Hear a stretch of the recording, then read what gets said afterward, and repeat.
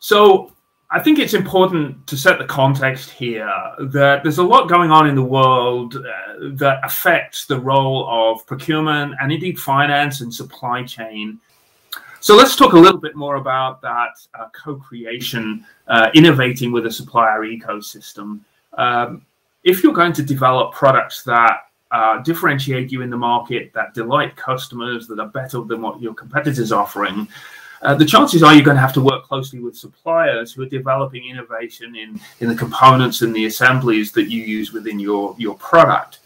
And I've got the example here on chain. So really the lesson is be easy to work with. And part of that is digitizing as many processes as you can, not just the ones we've already digitalized, sending purchase orders and receiving purchase invoices. Everybody can do that. Now we need to digitalize the next level.